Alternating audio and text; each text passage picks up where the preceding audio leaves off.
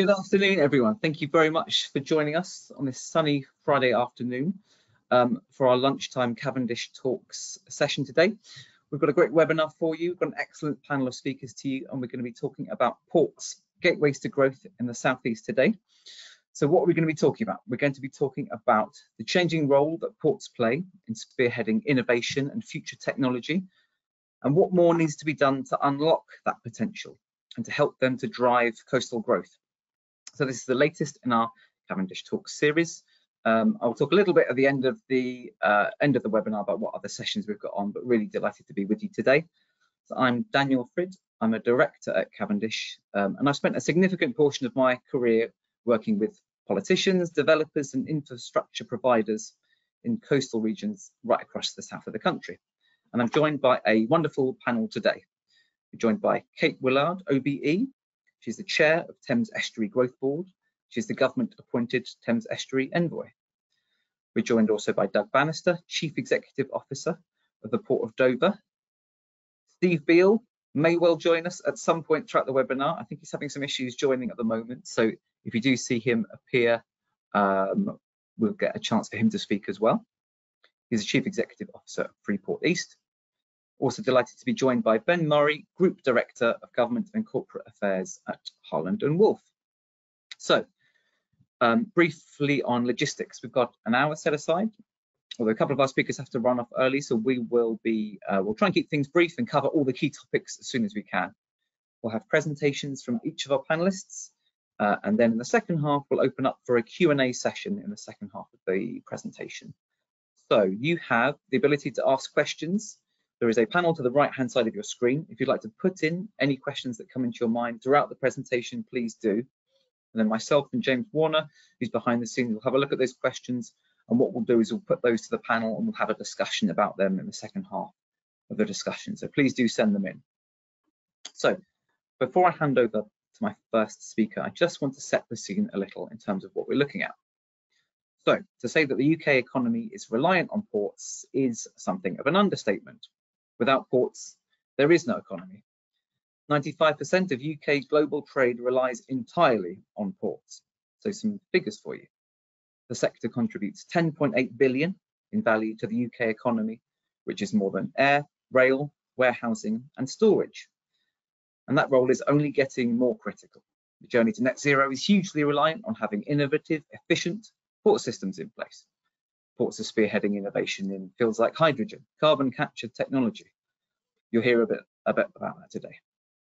And they're also essential for actually delivering those things. These turbines don't just appear in the water overnight. These high voltage cables don't just appear in the water. We rely on ports to be able to put them in place and make them a reality. So if ports are spearheading and trailblazing this new technology, the question is, what does that mean for the communities that they're situated in? What does that mean for the coastal communities that these ports call home? Often some of the most deprived areas in the country, areas like Jaywick, the Isle of Grain, Ramsgate, places that we've worked, places that I've worked over the years, and you can see the disparity between the growth, innovation, and then the hardship there. So what does it mean for more infrastructure, more homes concentrated around key ports? And does it mean that investment, upskilling, government support is needed in some of these key coastal communities? That is the cut and thrust of what we're going to be looking to talk about today with some experts right across the business who know this stuff inside out. So without further ado, I'm going to hand over to my first speaker, Willard OBE. Thank you very much indeed. Can everybody hear me? Is that good? Dan, give me a thumbs up. Yeah, great. Good, thumbs up all around. Fantastic. Hello, everybody. Welcome to Friday, indeed. End of a long week for all of us, I'm sure. A real delight to be with you this morning. Or in fact, it's afternoon, isn't it? There we go.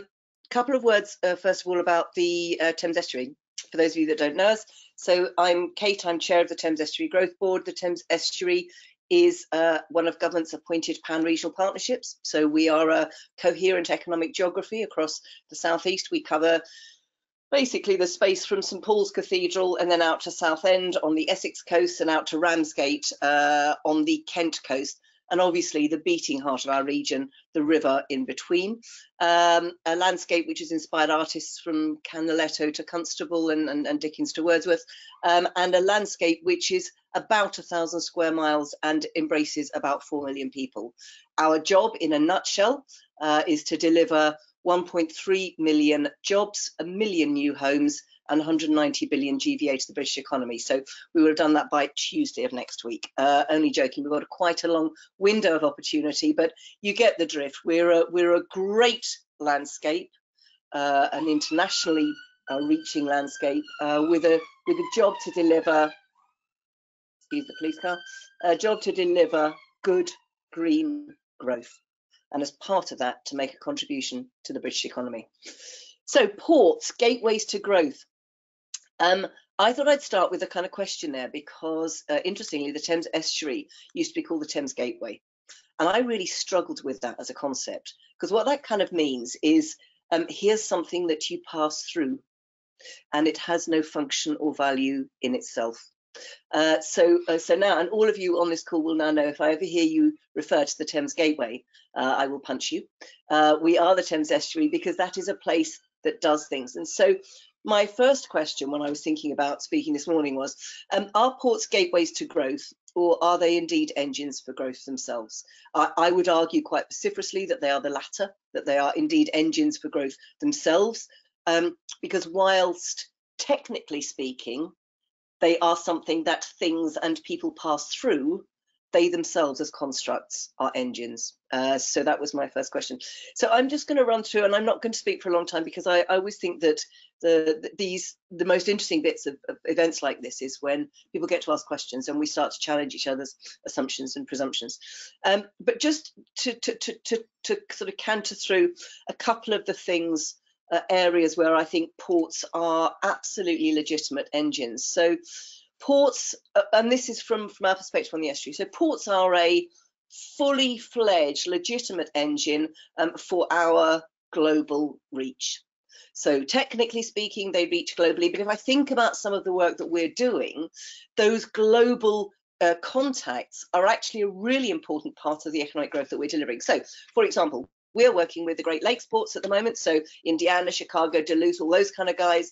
Really interesting global reach there, because not only are those ports really interested in talking to us about, and by us I mean our port colleagues, you know, around what are we doing with hydrogen on ports, what are we doing with digitization, how are we matching productivity, but actually those Great Lakes ports really want to reach into London. They want a practical connection into London for their trade. So the ability for ports to legitimize and provide content and drive for our global partnerships is absolutely critical. Secondly, ports are innovators. Now, we know innovation is incredibly important in terms of economic growth, but ports as innovators are absolutely, in many ways, I probably include airports actually in here as well, but that's generally speaking, are really world class. You know, look at what they're doing in Rotterdam with hydrogen. This port is absolutely world class in terms of the way that it's looking at freight operations and indeed digitization, as many of my other colleagues on this call are today. But ports are legitimate world class innovators. 3, ports have a really important role to play in the management of the relationship between land and water. So I think about the Thames, we have very big issues on the Thames around flood resilience. So working with the Environment Agency on, you know, changing sea levels and as a result of climate warming, etc. Ports have a key role in understanding how flood resilience can be effective, both in terms of managing the environmental impacts of rising sea levels, but also recognizing that development needs to take place to deliver us jobs and economic growth. So ports have got a really important role in terms of environmental protection and flood resilience. 4, ports obviously are really important when it comes to global trade, because that's what you guys do. Best example we've got in the estuary is obviously we have a Freeport, and that Freeport is going to be really driving up global trade from the estuary. But you know, we had a very interesting event this week. The Growth Board hosted all of the ambassadors of Latin America and the Caribbean. We took them on the river because 31% of the inbound and outbound freight, waterborne freight from the South Americas comes into the estuary ports. 31%. Now that's a big foundation for us to build on, but obviously really legitimizes that role of ports and their role in global trade. Four. Ports have a really important role to play in brand and place. Yeah, if I just think about, you know, two of the very obvious ports to pick up on the estuary, you know, Tilbury welcomed in 1948 the SS Empire Windrush. That's a very important part of the cultural history of the estuary, of our country. So Tilbury's got a really big role there in understanding what the estuary is as a place, how it has been reflective of cultures it has welcomed. And again, you know, a completely different example. Think about the cranes at DP World. I'm guessing that everybody on this call, however well you know the estuary or not, you can picture those huge cranes. They are breathtakingly big and absolutely iconic. So everything from cultural significance to visual iconography, ports have a role to play in brand and place. So ports, global reach, ports, innovators, ports, flood resilience, ports, global trade, ports, brand and place. But the sixth one is even more important. And this is ports as the engines to deliver on the agenda that government referred to as levelling up. We just call it the fairness agenda. We have 10 of the 12 priority places in the southeast for deprivation in the estuary. We have some of the poorest communities in the country in the estuary. And for many of those communities, there has been investment. There's been government investment in some of those places. They've had Towns Fund money or High Streets money or business improvement money or further education money or money. But all of you on this call know that actually you can chuck all the money in the world at a place, and unless you really understand what you're doing with that money, it will have the result of absolutely making fuck all difference. Yeah. That's the reality. We see it, don't we? We see big cities and big towns saying, government, give me a grant, we've got poverty, and you give me a grant and overnight I will eradicate poverty. It's all going to be fine. No, it fucking won't be. So what we're doing on the estuary is something quite different. We are understanding in an absolutely data-driven way the issues in these communities. So I can say to you now, got some issues in parts of Southend. I could say that to you last year. We published something called the Levelling Up Atlas. If you want to look on the Growth Board's website, you can see that, which shows you all these hotspots of deprivation. We've overlaid more data onto that, and more data and more data. So now it's not just this area of Southend or this estate in Southend, it's this street and it's Dave at number 37. And then what we've done is we've spoken to Dave. First of all, Dave told us to fuck off. Well, why wouldn't he? Because his family have suffered intergenerational exclusion from any kind of economic or social activity. He has been excluded from the normal world. Yeah. Then Dave rang us. This is a real story. The name has been changed. The next day, Dave rang us up. Yeah. He said, "All right, I will speak to you." So we paid Dave for his time. That itself is appropriate as well. We paid Dave for his time. And now we know that the reason why Dave is excluded is because the job that he wants and that he could get and that he is skilled for, but really importantly, the one that he wants, he can't get it because he hasn't got a bus. He hasn't got a car. And actually, we also know that's the same situation for some of Dave's friends as well. So what's been happening, potentially, is that we've been building a new FE college, business improvement district. I've got nothing against business improvement districts, but you get my drift. We've done this, we've invested here, da-da-da. You know what? Dave needs a fucking bus. That's what will make the difference to Dave. Yeah. And so when I hear, and we will be doing this with the Freeport, when I hear, because we all know, don't we, that we have ports and then we have surrounding areas of deprivation. It is very typical for that to happen, and sometimes extreme deprivation. When I hear ports talking about their relationship with their communities, I will be, Ben, Doug, anyone, all of you, I will be challenging you and saying to you, how do you know what your communities need? How do you know that you are providing appropriate access for your communities to the great jobs that you're creating, the great opportunities, great careers that you are providing? How do you know that works for Dave? Because I tell you something, it works for our investors.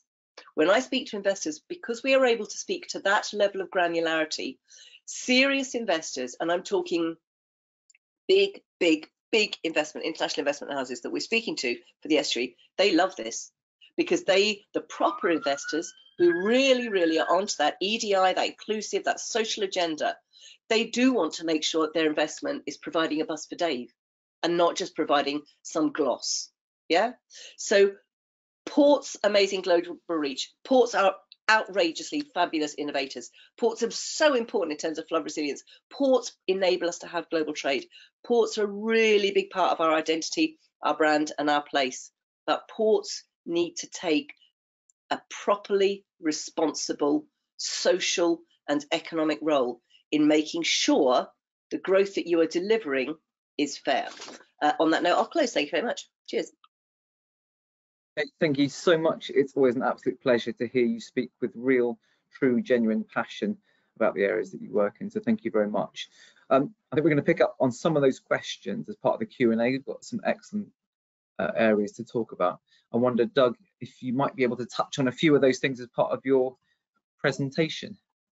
Over to you, Doug. Very good. You're driving, right? Yes, yeah, all good. I'll flip to the next. Excellent, thanks. Good afternoon, everyone. It's always very challenging to follow Kate, so I'll do my best to. So and I'll crank through a bit of material. So what I was mainly going to talk about is how do we address the sustainable growth from a port's perspective. But just to put it into context, Port of Dover, we are the primary gateway between the United Kingdom and the European Union. 33%, a third of all trade between the United Kingdom and the European Union comes across our docks. We do that in about 2.5 million trucks. We have 130 ferry crossings in a day, leading to about 17,000 during the course of the year. We're also a big travel gateway with 11 million passengers and 2 million cars and many coaches as well. So that's sort of the context of the Port of Dover. Now, why do people choose us? Next slide, please. They choose us, and we're a very popular gateway. So as you can see, if you look at the EU-UK trade in TEU terms, 20-foot equivalent terms, Dover and Eurotunnel are the two main players, with Dover sort of dominating. And we do this because of our unrivaled geographic proximity to our main trading partner, being the European Union. Highly productive, highly efficient assets. Each ferry can do up to 5 round voyages in a day. We turn our land over 6 times every day. The berths get turned over 10 times every day. It's a hugely productive asset. And the equivalent, if there was a desire to go to the next most efficient route, then instead of Dover, a truck would have to wait in Dover for 16 hours and miss over 20 ferry crossings for it to make sense to go somewhere else. That's why they choose. I'd also say too that at Dover, very little of our freight remains in Kent or the local area. Most of it goes nationwide, all 4 corners of the United Kingdom. Half of our freight is destined north of London. So it really is, when you talk about leveling up, the reach that we have across the entire nation is just so important to factor in. Next slide, please. So, in thinking about what sustainable development looks like, in 2021, we launched our sustainability agenda. And you can see along the right-hand side of the chart, it's not just about reducing carbon emissions. It's about everything that would have an impact on humanity, the people that work for us, our customers, the port users, everybody. But then just zeroing in on the carbon commitments, we made a commitment at that point in time to be net carbon zero for our operations at scope 1 and 2 by 2025. Folks, that's not 2030, that's not 2040, it's not 2050. It's a couple of years from now. And the important thing with that is we know what we need to do. We've already reduced our carbon emissions by 95% since we started tracking in 2007. But we're not stopping there. So by 2030, we're looking to bring into the fold certain Scope 3 emissions and decarbonize those as well. And then ultimately, we're looking to create a green shipping corridor between the United Kingdom and France, which would be truly net zero, starting from 2030. Next slide, please. With this, though, it's so important that we adopt a partnership working methodology. So we've got our target 25, our target 2030. The establishing of our green shipping corridor, we're working with through the Clean Maritime Demonstration Competition and other initiatives, we've pulled together a powerful coalition of folks that have that share the same aim. We went so far that in March this year, 2023, we're over in Dunkirk, and the Port of Dover, Port of Dunkirk, Port of Calais, and DFDS all signed a memorandum of understanding to decarbonize the channel. And important and imperatively, that is around the electrification of ships, basically. And then we need to be putting in all the effort and the energy that we can to try and lift these initiatives so that we can indeed decarbonize. You saw how important the Port of Dover and our routes are for the overall prosperity of the United Kingdom. And if this UK supply chains, global supply chains are going to be decarbonized, we're taking a leadership position and leading the way here in Dover. Next slide, please. But that doesn't come without challenges. So we've spent a lot of time analyzing what our energy demands would be. And here's an example of two scenarios. Scenario one is where we call the high electrification one, and that's where we electrify the ferries and the HGVs. And scenario two is on a more hydrogen. But you can see in this scenario one, we're looking at an electricity demand of 160 megawatts for the port operation. You can click and click again, please. Now, one of the challenges is, and with many ports, we're along the coast, right? So by our nature, so we don't necessarily have a whole lot of stuff sat right around us.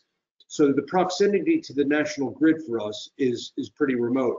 On the map there, you can see where the interconnectors come in from France, and they kind of go right past Dover, and then they go up to a place called Sellinge, the ones to the south at least. So we're looking for 160 megawatts. Right now, today, we've got 8. The gap is enormous.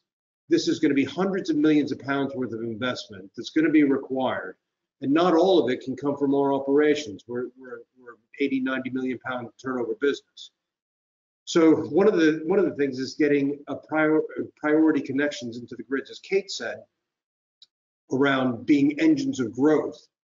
You know, ports primarily have that function, but in order to deliver that function, they need to be higher up the food chain for grid connections. So right now, it is done on first come, first serve. So if you're a retail center, if you're a hospital or a school or a shopping mall or a new housing development, you put in your bids. A lot of this stuff can't happen if the ports aren't connected to the grid. Next slide, please.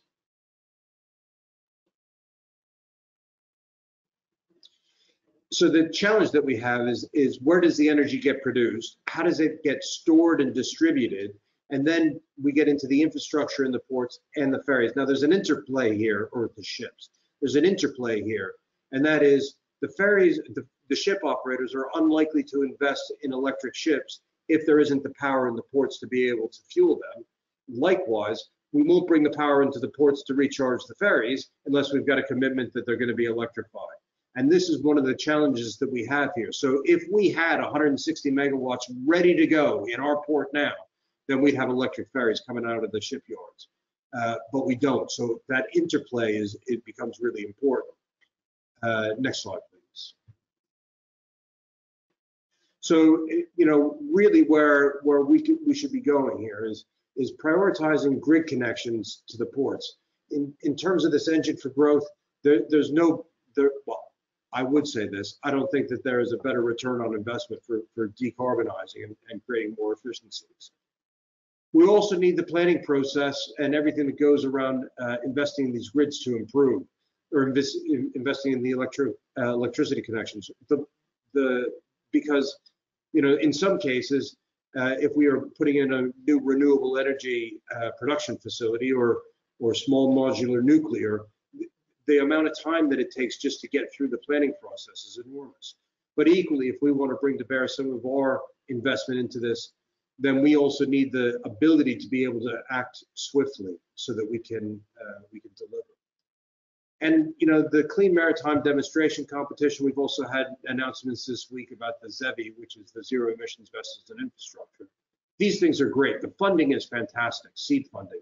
We haven't, for ourselves, we haven't gotten a huge amount of money out of CMDC. But the reason for that is that it is the scale of what we're trying to accomplish here in Dover requires a lot of analysis. So we've had huge support for the analysis that we need to do. I'll give you an example. So, whilst I'm saying we need 160 megawatts, one of the big complicating factors for us is how do we push 25 to 35 megawatts into a ferry within 45 minutes? Because that's the turnaround time down here in Dover. And so being able to understand how this is going to work. So what the CMDC, Clean Maritime Demonstration Competition, did for us is it allowed us to pull together a powerful coalition of experts, technicians, academia, into focusing in on what our requirements are. More of that, I think, would be really super helpful. That's what I was going to open up with. Thank you very much. Thank you very much, Doug. I will just flick back to that main slide. Yeah, excellent. Thank you very much. And I think lots of people here today will be really interested in some of that innovative work, some of the future tech that you're looking at. We're also working with National Grid at the moment, who I know are delivering the Great Grid Upgrade. So, I mean, they obviously have a significant job on their hands to decarbonise and get us to clean electricity across the country, which there are huge demands for at the moment. So clearly, lots of issues, lots of moving parts that we have to sort of navigate as we take this forward. But I'm sure we'll get lots of good questions on that. So thank you, Doug. Ben, I don't think Steve has managed to log in. I think he's predisposed. So if you're able to go next, that will be fantastic. I'll hand over to you, Ben. Certainly. Can you hear me okay? All good? Yeah. Perfect, great. Well, thanks very much, everyone, and lovely to be here. I think first thing, so relevant in the room is we're not a port and we're not in the southeast in terms of Harland Wolff. But I think just to sort of explain that and why I was keen to participate today is that I think in many ways shipyards and ports have a lot of similarities. If you think where shipyards are in the country, they're either in a port 9 times out of 10, or they have characteristics they're essentially are port-like. Whilst it might not be freight or passengers moving through our facilities, we have quays and they're alongside water, or they're obviously positioned to allow access to seas and oceans. So I think it's important for us to think about how we, as a broader sector, find those common challenges and opportunities and communicate that, because whilst we might identify a difference between us, there's a lot of things we have in common, and particularly from what previous speakers have been saying, there's a lot of crossover. Secondly, in terms of the southeast as well, we're a company that most people will associate with Belfast, and when we were talking about cranes in Felixstowe and elsewhere, Tilbury, I think it was, but obviously cranes are very well known in terms of the Belfast skyline for ourselves, and actually that point about identity and place is something that clearly resonates when we talk about Harland Wolff, I think, and the fact that people feel it's very much a part of who they are. We've got a challenge in Northern Ireland in terms of our history as a company of widening that access to all parts of the community in Northern Ireland, so people feel that the shipyard is for them, and that's something we're doing. But it's that place point really did resonate. I think, as well as our yards we have in Belfast, we have 2 in Scotland and 1 in North Devon. And I think the purpose of today's conversation, I think, is to see those common themes across the UK, because I know we're all thinking about how we best communicate what it is we need and want, and what our offer is for and to government. So I think that's why I'm here, and I'm very pleased to do so. Just in terms of Harland Wolff today, we've got those 4 sites, and we're focused in 5 markets. So we describe those as cruise and ferry. This isn't building primarily at the moment, although we're looking at that in the ferry space. It's the refit and repair market. We're involved in naval defence, and I'll come on to that in a moment. We're involved in energy, and primarily oil and gas, but also nuclear in terms of decommissioning and other fabrication, and then commercial marine, so barges, workboats, tugs, and then also in the renewable space in terms of CTVs, OSVs, different vessels that support the offshore renewables industry, but also the jackets and other bits of fabrication that are required. And what this means in terms of the discussion today, I think, is that these are particularly well suited to the agenda that we've been talking about in terms of driving well-paid jobs into parts of the country that have needed that. If you think about our methyl site, for instance, up in Fife, it's a part of the country that has particularly poor socioeconomic outcomes. Big employers have been left, and that industry has not been replaced. And you realise as a company and as a cluster of companies in these areas, you have huge responsibility to actually give some of these areas hope and give them something to be excited about.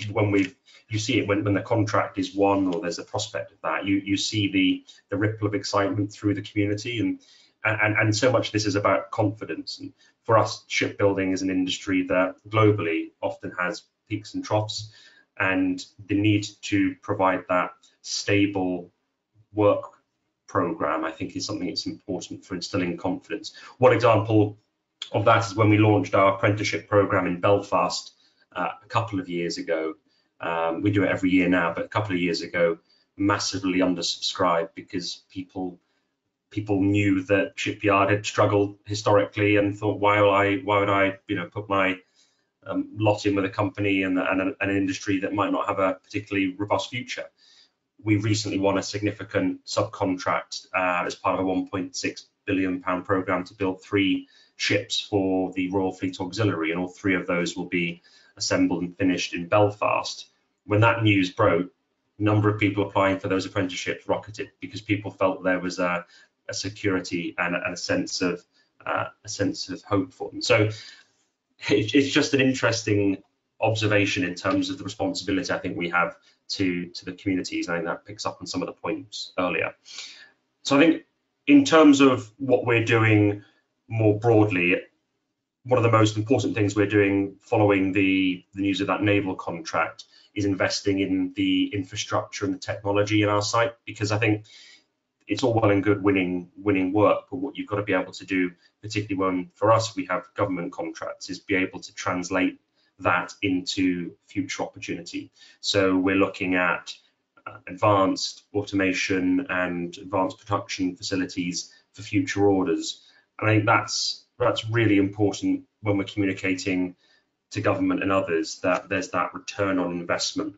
Not only is a government contract or a semi-government contract delivering work, so in our case 1,200 jobs in Belfast and Devon, but it's also delivering increases in productivity and efficiency so that we can be more competitive and bid through into the future.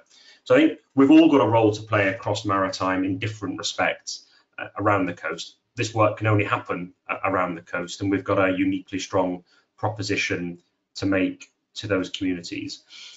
In terms of what more we can do to catalyse that, because whilst we've seen some pots of funding, Doug's mentioned some of them, in the grand scheme of things, these have been quite small, and we all realise that the transition that we need to see in terms of clean and zero emission propulsion or decarbonisation more broadly, the level of funding required from industry and government is such that we haven't had to try and secure before. So how do we do that?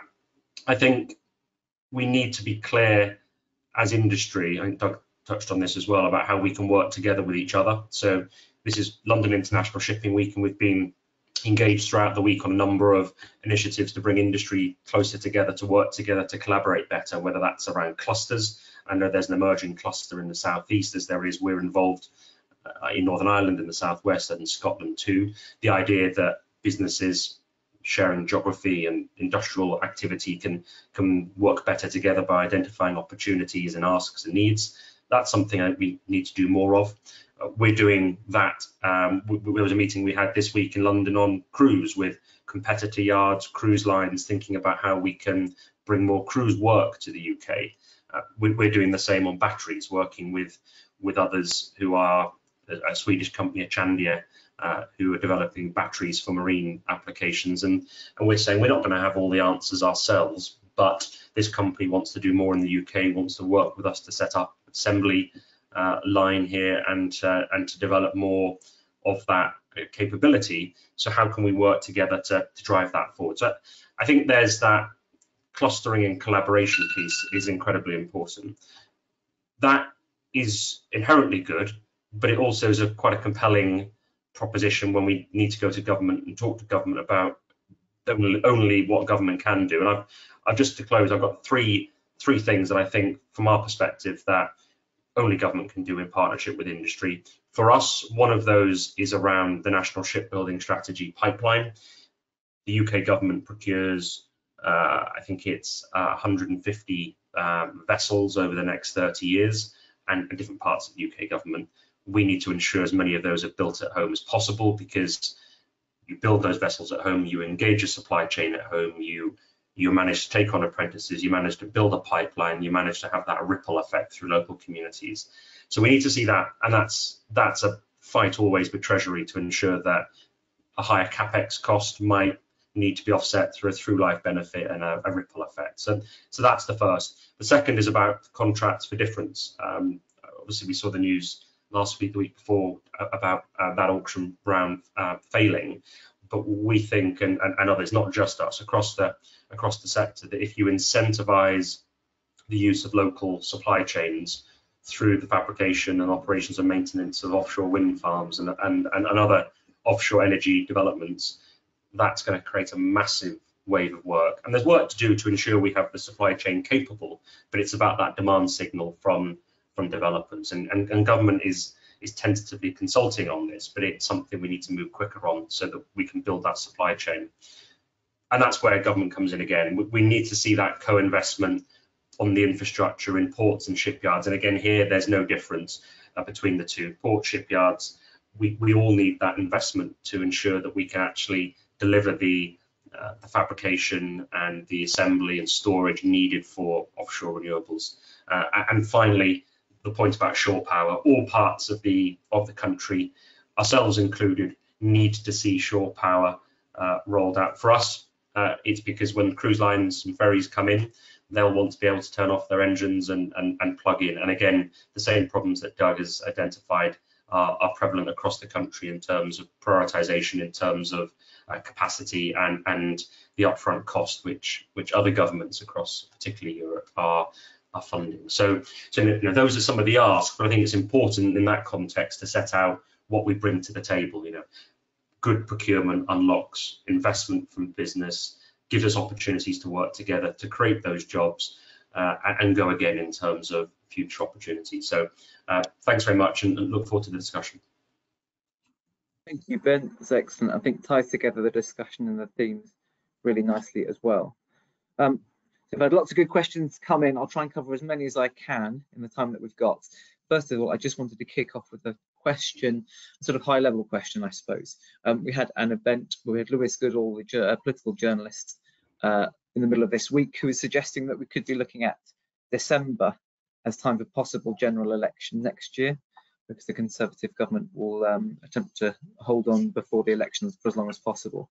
Now, I'm not writing the current government off in case there are any government ministers on the call, but supposing that we were looking at a Labour government next year, I'd be interested to hear from our panel what sort of commitments you'd want to see around growth and boosting of the economic growth in the areas, policy details that can be committed to try and help the growth in your area. I don't know if you had any thoughts on that, Kate, to kick things off. Yeah, I think for me, without getting into the specifics of any particular theme or sector, I would hope that any potentially incoming Labour administration would look at the broad landscape for growth, and by that I mean the kind of structure of of growth agencies, including both public-private and combined public-private. If you think about it, in the UK, you've got a kind of multi-layer approach at the moment. So you've got you have a kind of a national picture, you have a regional picture, you have a sub-regional picture, you have a pan-regional picture, you have a LEP geography. Okay, that's being deconstructed. You have combined authorities, you have unitary authorities, and you have devolved regions. Now, generally speaking, we are very supportive of the devolution agenda, and believing in particular that key questions around infrastructure, for example, should best be taken at a more kind of devolved regional level.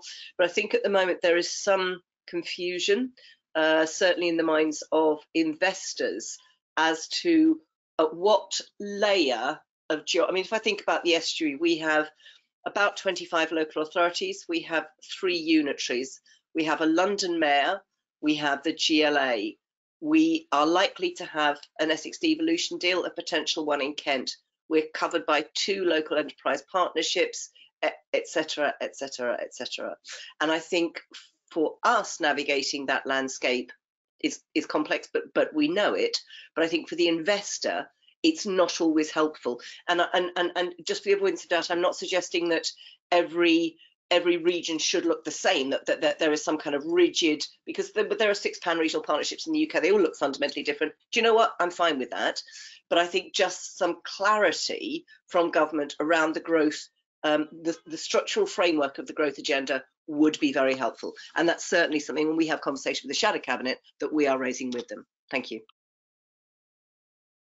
Doug, does that feel the same for you, or is your policy focus in other areas looking towards a new government? Well, we certainly don't have the same challenges that Kate has with the number of various interested groups that are involved around her patch. But so I probably have 2 main things that I'd be looking for from a Labour government. Well, many government, but I'll focus on Labour. In order to support the growth and prosperity, we need our borders to work really, really well. Now, there's been a lot of great dialogue on Future Borders 2025, but we've got to really be putting some activity in and making certain that the borders are that on the one hand they protect the security of the nation, but on the other hand they work as effectively and efficiently as they possibly can. So that would be one request. The other one is I'd really like to see some real meat and traction around the Green Prosperity Plan. I think from the elements that we've heard of, there's a lot of very good things that are in there, and the ambitions are great. And maybe start by plugging in Dover. That's probably what I'd be looking for. Ben, I know you've just been swallowed up by the sun slightly, but I don't know if you caught that and had any thoughts as well. Yeah, I did. Sorry, I look very sinister now. I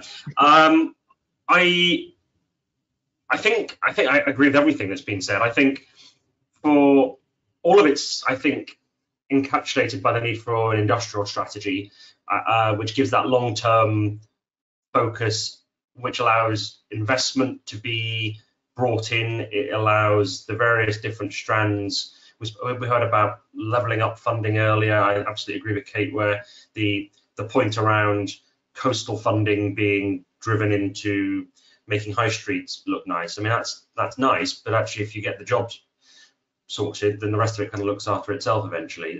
So I think from our perspective, I would absolutely agree about the Green Prosperity Plan. I know there's a lot of excitement in industry about that, but also an appetite to know a bit more.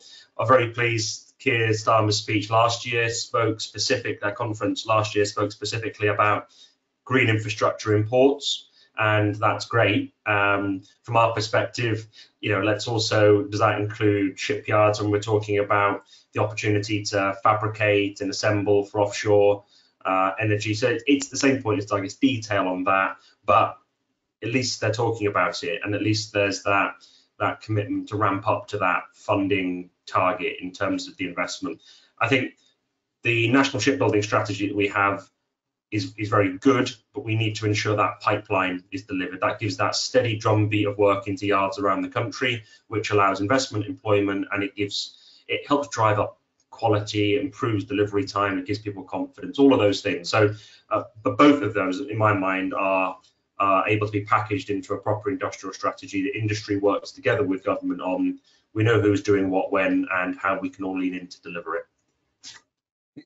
Certainly it does feel, doesn't it, from what's coming out of the shadow cabinet, that shoring things up and making sure we have a sound, strong economy to build on feels like the sort of core of what Labour's pushing on at the moment. So yeah, interesting there. And the Green Prosperity Plan's obviously slightly thorny issue internally within Labour in terms of the commitments around that at the moment, but really interesting to see what comes out of that in the next month or so, we imagine, as that's fleshed out.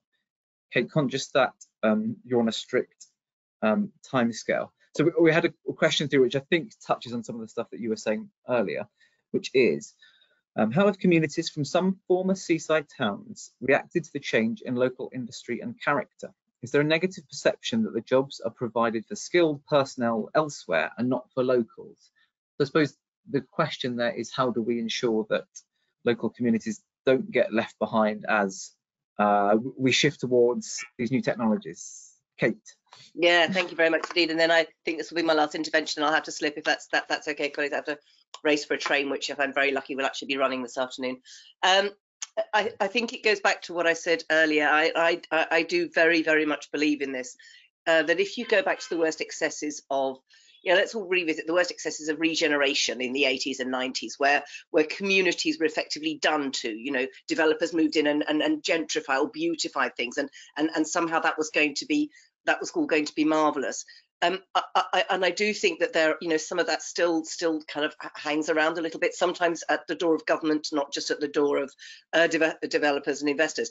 And I think that if ports want to make sure they are able to provide the opportunities for their local communities, they need to understand those communities. They need to speak to Dave. Otherwise, they may make presumptions about skills opportunities, careers opportunities, which are not accessible for Dave for whatever reason. It might be something very practical like a bus, or it might just be because of the way, X job is marketed or positioned or narrated, that Dave doesn't feel that it's for him. A really good example of that is so often when people recruit, they put as essential some kind of academic qualification. It's that, essential to A level or above or whatever like that. Well, I'm so sorry, the police are so active here today. Do you know, I have got no fucking qualifications whatsoever. Like, I'm not joking. I don't have any exams. I didn't go to college or university, and actually I'm okay. I do a good job, and I'm not stupid. So I have never ever recruited with an essential academic qualification. So I think carefully about the way that jobs are promoted and opportunities are promoted, but also go and speak to Dave. Please go and speak to Dave. On that note, it's been a just huge joy being with you all today. Ben, lovely to see you. Doug, as always, lovely to see you all. Can I just wish you all very happy weekends? Thank you very much indeed. Take care. Thank you so much, Kate. Always a pleasure. Thank you. Thank you so much. So you know what? If it's all right, I'll jump in because also rising to the challenge that Kate said. How do we know doing stuff that benefits Dave? So for the Port of Dover, first of all, we have an annual consultative meeting that is open up to everybody, the entire public, nationwide, if they wanted to, we come to it. And that's where we talk about what we're doing, and we get some really good, genuine feedback around that. The last one that we had this year, we had some really good observations about our future developments that came through. We also have a port community fund. So far, we've donated £1 million into the local community, and what that does is it gives us a real sense of where the needs and the drivers are within the community. So the charities and everybody that's bidding into it, we get a real good feel for that. Of course, we go out, once we've granted the money, then we also go out and see the work that they've done. Just this year, we launched a sponsorship program. So aspiring people that are looking to develop themselves and achieve, their goals, their aims at success can bid in. And we've got some wonderful stories of disabled horse riders and runners and all that kind of stuff. So we're putting our money into what is important to them. Beyond that, we also have a port user group where the users of the port right across the port, we come together a couple times every year, and we learn, what their drivers are. So and where where they're focusing attention. We also have a port community forum that meets 3-4 times a year. And this is representatives from right across all reaches of our community come together with us, and we learn about, we tell them what's going on and ask some questions, and they give us feedback and they tell us what's important to them. And then finally, on my board of directors, as a trust board, my board of directors, I've got 2 non-executive directors that are sourced because they have special knowledge and affinity with the local community and economy. So, and they are active out in the community as well. So I think that we, through all of those mechanisms, we get a lot of Dave's feedback and are really trying to gear, because for us, playing our role, in fact, doing beyond our role in the community is also really important. That's what I was going to comment. Thanks, Doug.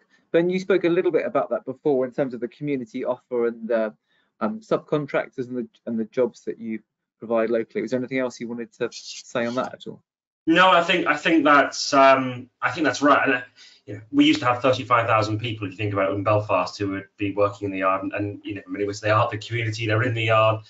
We're not there now. Obviously, we're about 1,000 people. I think engaging your workforce as well is a really important thing. And these aren't difficult or magic proposals for how you do it. Town halls, internal newsletters, all these kinds of things. And we're finding our way with that, because this is, whilst we're a 160-year-old company in terms of the brand, the current incarnation 2019 since we've had we're building that up, and whilst it has its challenges, it gives you the opportunity to design things with the people who are coming on board at that time. So I think you've got that internal communication, that internal stakeholder sort of engagement. I think is really important, as well as that local work. And the cluster for us is a really important mechanism for doing that, because you have your colleges, you have your schools, you have your community groups plugged into that, and it's an opportunity to get that feedback as you're moving, which I think is really, really important too. And I think when you have these particularly significant employers with that sense of place, a lot of people are invested in its future and want to play a role in helping that. So you've got to be willing to embrace that and work with people. Thanks, Ben. I'm going to try and rattle through 2 final questions.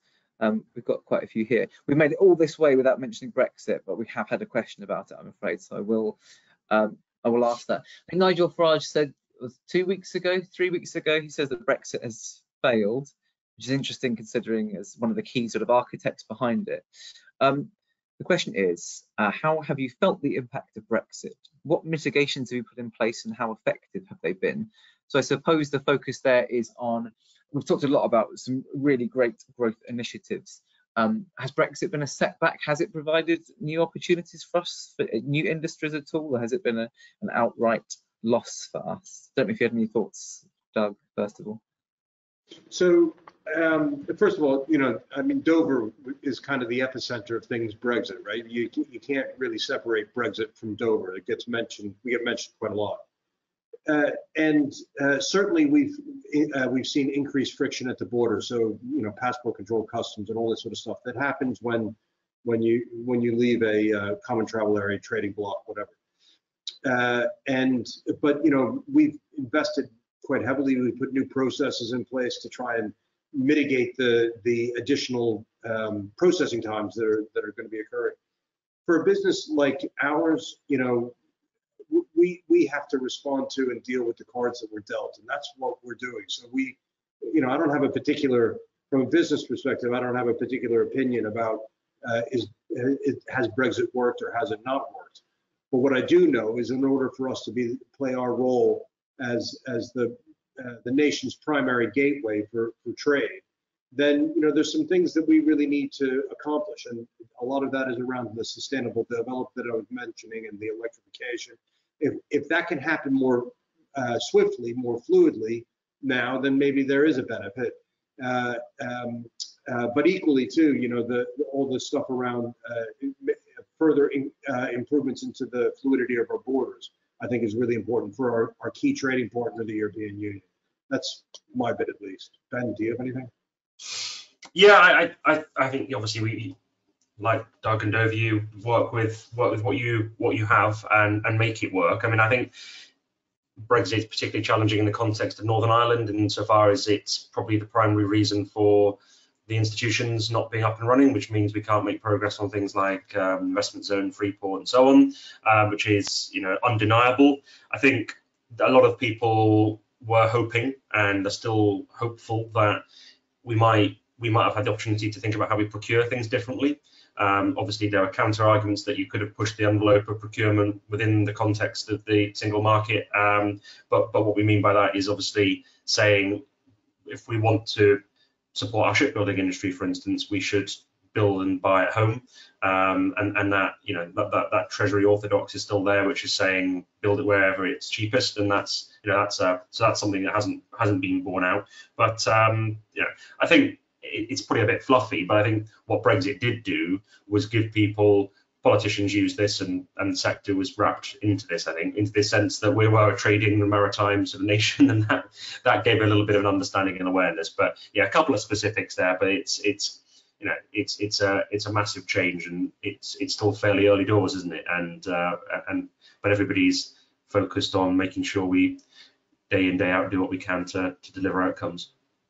And it's quite a positive message in lots of ways, and you know, presentation you gave, Doug, talking about the sectors that we're looking to move into: electrification of fleets, we're looking at hydrogen, we're looking at carbon capture, storage, renewables. You know, these are significant industries that we're leading on across the board. So there is definitely a message of hope there, which is positive to see.